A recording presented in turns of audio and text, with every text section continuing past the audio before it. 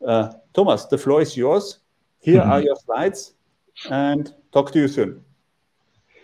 Thank you very much. Good morning, everyone. Welcome to this keynote about explainable AI in power generation and distribution. Thank you all for joining. So in the next 15 minutes, I'm going to give you an overview of explainable AI with many examples and talk about some of our lessons learned. In the afternoon, there will also be a workshop on the topic with live demonstrations of real use cases.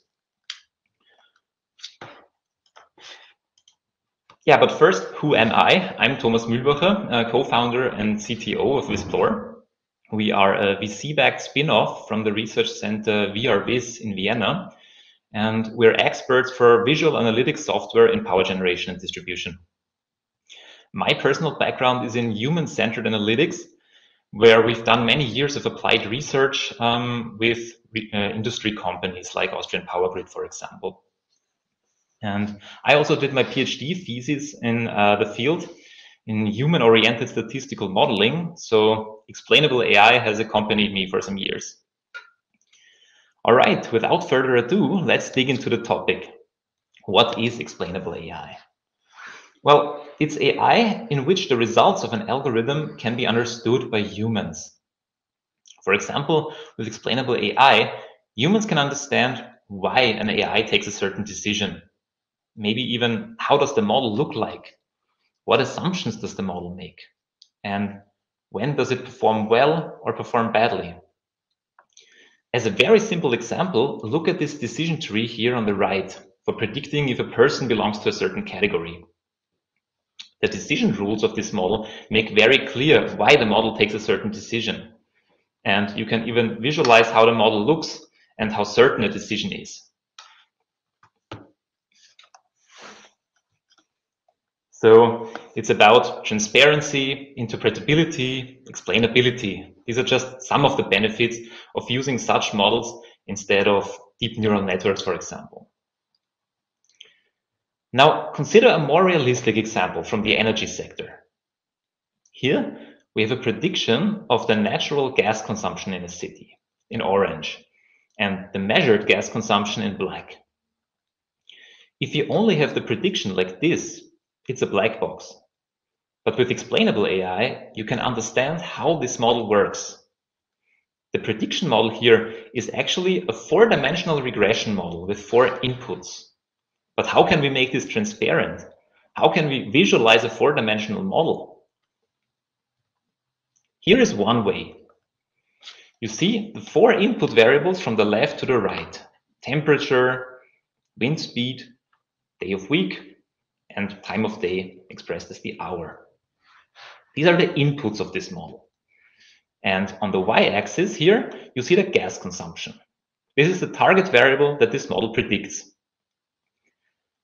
The visualization now tells you what the model predicts when you have certain values for the inputs. Currently, we are looking at the situation of 0 degrees temperature, wind speed of 3 meters per second on a Monday at 2 a.m. in the morning. And for this particular situation, the predicted gas consumption is 86,000 units approximately. The graphs here show you what would happen if one parameter was different. For example, if just the temperature was a bit warmer, the gas consumption would be lower. This is what you see here. And the steep slope of this graph here also tells you that a slight change of the temperature makes much more difference than, for example, a slight change of the wind speed or a day of the week. So temperature is more relevant for gas consumption than wind. And this kind of information is important for building trust in the models, because the domain experts can tell if this matches their expectations. And with such a tool, you can also do a what-if analysis. For example, if I change the temperature from 0 to around 10 degrees, how does it depend on the other factors then? For example, the daily profile here on the right is less pronounced in this case. Or what if the time of day was different? And so on. Also, you can validate the model together with actual data records. So every point here is an observed data record to see if a parameter combination is actually realistic. For example, strong wind speeds like this one were not so common. You don't see so many points anymore. And this tells you that the confidence of the prediction is not so high in this case. And again, this is important information for building trust.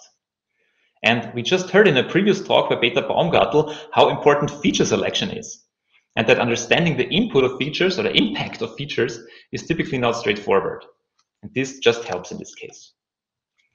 All right, so that was an example of explainable AI. Now, if you take a look at a typical AI project, this interpretation of predictions is actually quite late in the life cycle, mainly after deploying the solution.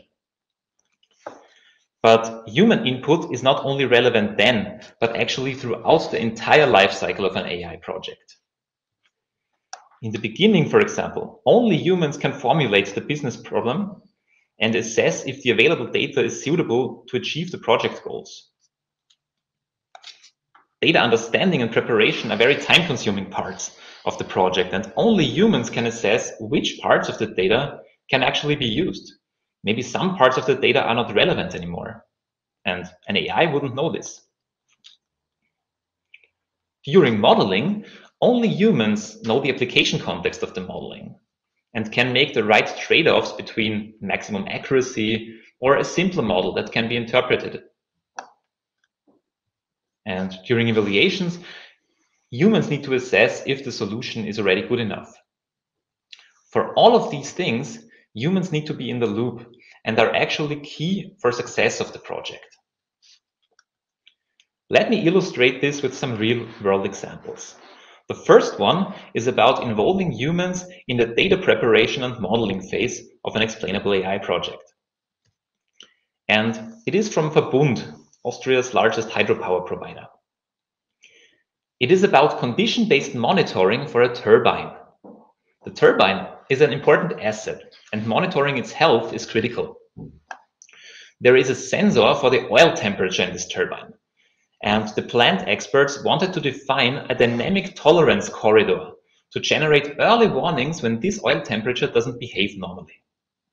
So we have to model this normal expected oil temperature. And here we see 4 years of this oil temperature measurements. The challenge is direct modeling is not possible here because large part of this data actually don't refer to normal operation. For example, there was a maintenance period here. There were shutdowns and ramp-ups of the turbine. This is also not the normal state that we want to model. And also, after the maintenance, the normal operation was different, meaning the blue part is not relevant anymore. And all this knowledge is only known to the domain experts. With this knowledge, they were able to select only the green parts for training the model. Now, when you select only the green points, we can start modeling it. The water temperature is a good input variable here, and together with other variables, it was possible to train an explainable model like we saw in the beginning. So here, for example, you see again how changes impact this model. In the afternoon session, I will actually perform the data selection and the modeling live in a demo, but the message here is, this is a nice example that the explainable model is just a part of the whole story. Without domain experts carefully selecting the relevant data, modeling would not have been possible here. All right, moving on to a second real-world example. This one involves humans in the evaluation phase of models. And it's about forecast validation and diagnostics. One big challenge for asset managers is the exploding number of prediction models they have to maintain. With decentralization, renewables, metering of customers, and just the possibilities of AI, the number of models is growing and growing. And the challenge is to validate all these models regularly. Sometimes models need to be recalibrated, for example, if the consumer landscape has changed, or other structural breaks, as we've heard before. But from hundreds or even thousands of models, how can you quickly find out where action is needed and what action is needed to improve these models? And this use case is just about that. The approach was like this. Here you see a list of the models. The prediction error of the top ranking one has gone up by 29% recently. So what was going on here? Inspecting this reveals a drift of the prediction starting in October. You see how the predictions and measured values drift apart here. And for diagnosing the errors, an algorithm can search for relevant variables to explain the errors. Here, large errors have happened during large temperatures or high temperatures, indicated in red here. More details on that I will show in the afternoon session, but the key message here is this. Even though the models may be black box, which is the case here, it is possible to make transparent why errors occur. And this is key information for improving the models. All right, and a final example refers to data understanding and preparation driven by humans. And it is from Energie Baden-Württemberg. It is about optimizing the ramp-up procedures of a coal power plant. Ramp-up means that the power production is increased or ramped up to a higher level by the operators of the plant. And why is this done? Well, with the increasing share of renewables and more dynamic grids in general, it's often necessary to redispatch power production, for example, by ramping up a coal plant. And here you see some ramp-up events. You see, by burning some coal and gas, the production is ramped up to the higher level. Ideally, this is done by not using more fuel than necessary, especially gas. The problem is, such power plants are highly complex and have a lot of interdependencies. Some constraints are imposed by authorities, and so on. So optimizing this needs a lot of care and manual work by the domain experts, like labeling the ramp-ups, inspecting them, comparing KPIs. So in this use case, the human is not just in the loop, but actually in the driver's seat.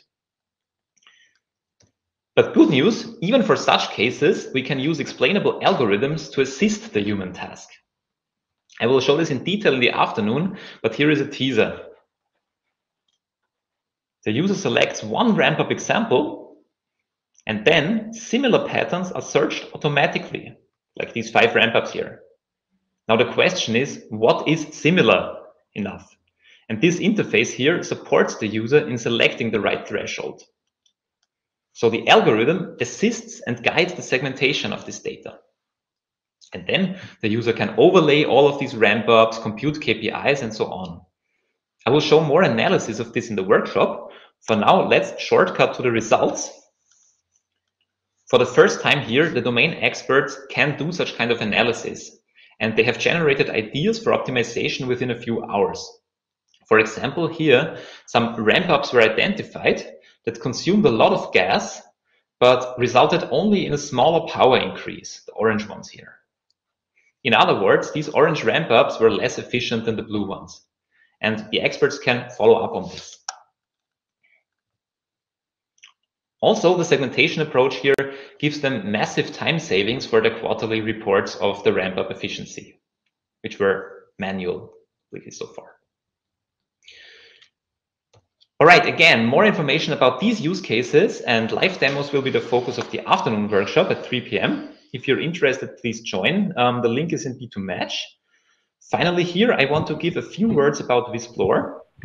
So this is our software. It's a plug-and-play software for self-service analytics. You can do data exploration and preparation in much less time. And it is really tailored to questions of the energy sector, power generation, distribution. And it integrates directly with databases, Python, and many other sources. It's in use by leading companies worldwide. Here are just a few examples. And if you'd like to try this out or see a live demo, just contact us. Finally, I want to draw a few conclusions, and I'm almost done. First, we have seen that explainable AI is not an island, but actually a process. Domain experts don't just interpret the results in the end, but they play a key role from the beginning of such a project until the end. The benefit of having humans in the loop can be a solution that is more trusted and backed by the domain experts who have to use it. And finally, some problems might not be ready for AI even today because they require so much experience and domain background. In this case, you have human-driven workflows. But we have seen that bringing algorithms into the loop can make such workflows much more efficient to guide the users and to free them of the most time-consuming parts. And with this, I would like to invite you once more to our afternoon workshop. For now, yeah, thank you very much, and I'm happy to take any questions. Yeah, Thomas, thanks a lot for also providing a keynote today, and how to say, not just the workshop in the afternoon. We actually received a couple of questions, but let's filter out those which are a better match to the keynote and not to the afternoon session. So that the first one is the question on your business model. It's asking if you charge per seat or if there is any other metric like consumption based.